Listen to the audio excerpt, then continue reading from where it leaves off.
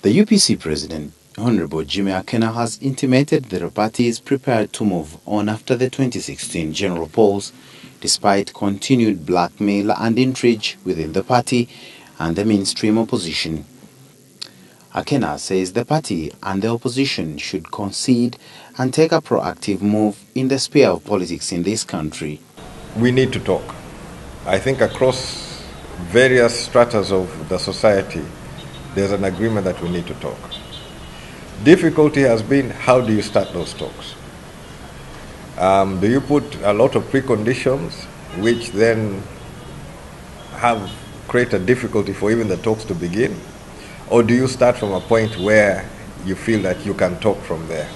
He also cleared the air on the recent appointment of his wife Betty Amongi for a cabinet post in the NRM-led government.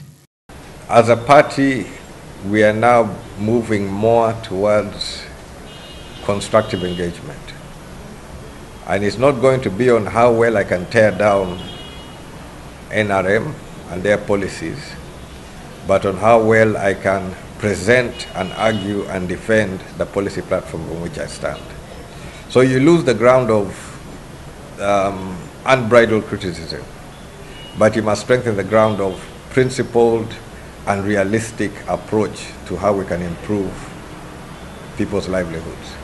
So on that basis, I really feel that we're engaging into a different sphere of politics. But it is not unusual in democracies where at certain times you have situations